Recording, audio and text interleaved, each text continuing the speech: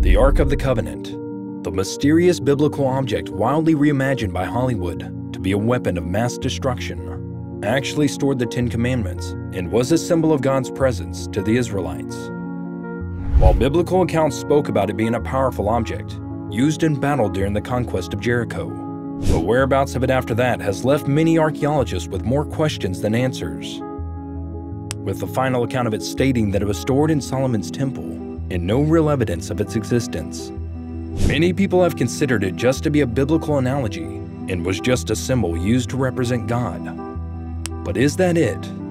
Is that where the story ends?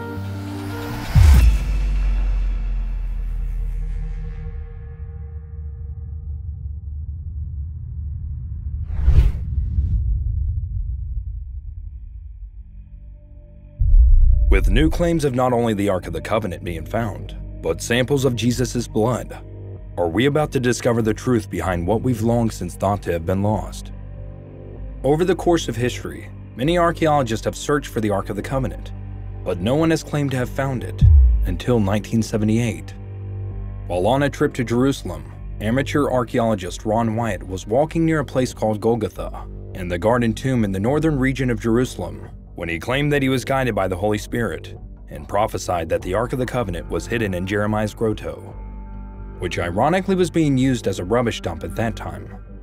Out of luck, he returned home to the United States, but he was now obsessed and started researching the history of the Ark, and interestingly enough, discovered that the last biblical reference to it was in 2 Chronicles, chapter 35, verse 3, which read, "He said to the Levites, who instructed all Israel and who had been consecrated to the Lord, put the sacred ark in the temple that Solomon, son of David, king of Israel, built. It is not to be carried about on your shoulders. Now serve the Lord your God and his people Israel." Reading the following line of that same chapter, in the 18th year of the reign of Josiah, this Passover was kept. Wyatt was able to determine from this verse that it was written around 621 BC, which was only about 35 years before Nebuchadnezzar razed Jerusalem and the temple in 586 BC. That was a start. Wyatt now knew that in 621 BC, the Ark of the Covenant was in Solomon's temple. However, there was a problem. As mentioned in the text, the temple was destroyed. During 586 BC, because Jerusalem was surrounded by a siege wall that was constructed by the Babylonian army when it besieged the city, its inhabitants starved to death because no one was permitted to enter or leave. However, there existed a space between the walls of Jerusalem and the fortifications of the Babylonian armies, called Syria's Gate, or more commonly referred to as No Man's Land. And according to Ron Wyatt's research, he found out that the Jews secretly built numerous underground caves connecting the passages in No Man's Land to Damascus Gate. And looking at the evidence, this would have been a great site to hide this priceless artifact, because it was outside the city walls, where the Babylonians were least likely to look. And as there was no record for King Nebuchadnezzar ever finding the Ark and transferring it to Babylon, Ron Wyatt reasoned that the Ark of the Covenant was likely still buried underground, where it had been kept secret during the Babylonian siege. Armed with that information, Wyatt returned to the site in 1982 and began excavating in the No Man's Land area near Damascus Gate of Jerusalem. And true to his research, he found the cave system that led him to a chamber containing a variety of artifacts, where he eventually claimed to have found the Ark of the Covenant. Wyatt went on to describe the Ark as a rectangular wooden box covered in gold, with 2 cherubims on top.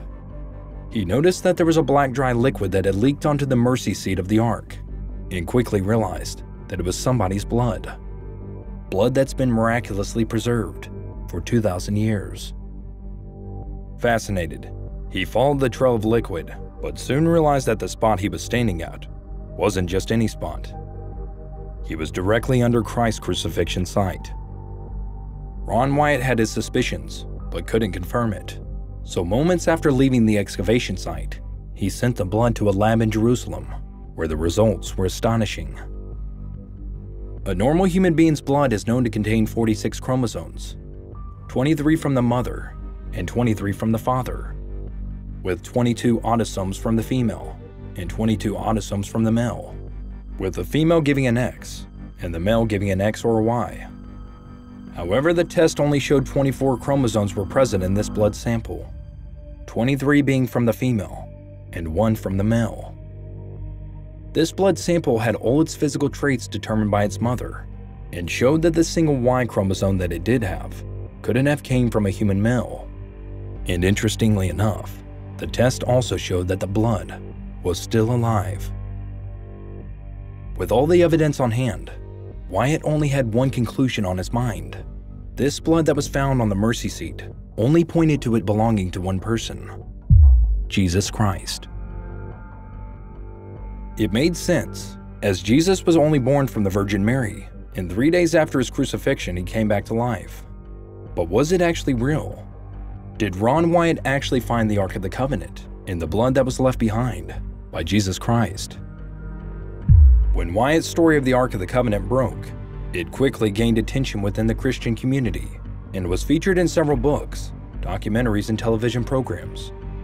However, many experts in biblical archaeology and history were skeptical of Wyatt's claims and questioned the validity of his findings.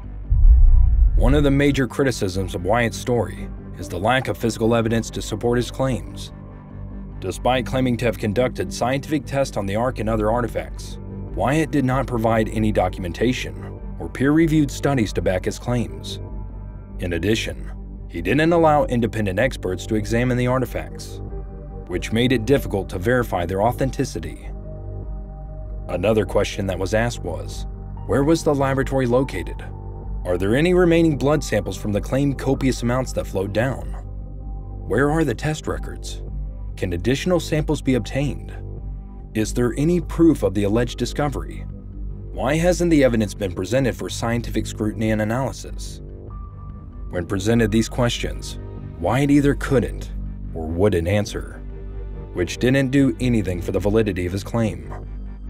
However, was Ron Wyatt lying, or was he silenced? One theory suggests that when his story broke, the Israeli authorities immediately shut his story down and threatened him to keep him quiet, because the location of the Ark of the Covenant was near one of Islam's holiest places, and its revelation might incite a violent conflict between Jewish extremists and Muslims. Another point of contention is the location of Wyatt's alleged discovery. While many Christians believe that Gordon's Calvary is the site of Jesus' crucifixion and burial, there's no concrete evidence to support this claim. In fact, some historians and archaeologists have suggested that the area was a quarry or Roman excavation site, rather than a burial ground. Moreover, many experts in biblical history and archaeology have cast doubt on the idea that the Ark of the Covenant could have survived for thousands of years in the conditions described by Wyatt. According to the Bible, the Ark was a highly sacred object that was only supposed to be handled by certain priests under specific conditions. If Wyatt's claims were true, it would mean that the Ark had been moved, hidden, and preserved for nearly 2,000 years without being damaged or destroyed. On August 8, 1996, Curator of Anthropology and Archaeology with the Israel Antiquities Authority, Joe Zayas, issued the following statement. Mr. Ron Wyatt is neither an archaeologist, nor has he ever carried out a legally licensed excavation in Israel or Jerusalem. In order to excavate, one must have at least a BA in archaeology, which he does not possess, despite his claims to the contrary. We are aware of his claims which border on the absurd, as they have no scientific basis whatsoever, nor have they ever been published in a professional journal. They fall into the category of trash, which one finds in tabloids, such as the National Enquirer, Sun, etc. It's amazing that anyone would believe them. But despite these criticisms, many Christians continue to believe in Wyatt's story and consider him a hero for his efforts to prove the validity of the Bible. Wyatt himself passed away in 1999, but his legacy lives on through his followers in the ongoing debates over the authenticity of his discoveries. The story of Ron Wyatt's discovery of the Ark of the Covenant is a controversial and highly debated topic within the Christian community in the field of biblical archaeology. While Wyatt's claims have been met with skepticism and criticism by many experts, they continue to inspire believers and fueled discussions about the relationship between faith and science.